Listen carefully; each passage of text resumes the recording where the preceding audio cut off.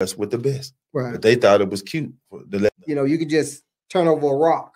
And then that leads me to ask, so to see how y'all believe where you stand on that, should the parent be held accountable if their kid goes and shoot another kid? You know, that's been in the news a lot.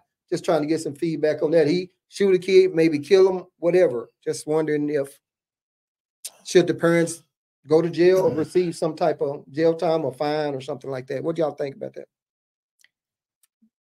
If the child got the gun from a parent, I think the parent should be held accountable for that. If it's in the hands of someone that it shouldn't have, shouldn't be in, of course it needs to be someone that takes account for that. And I mean, it's in the news in this area. Right. So I know,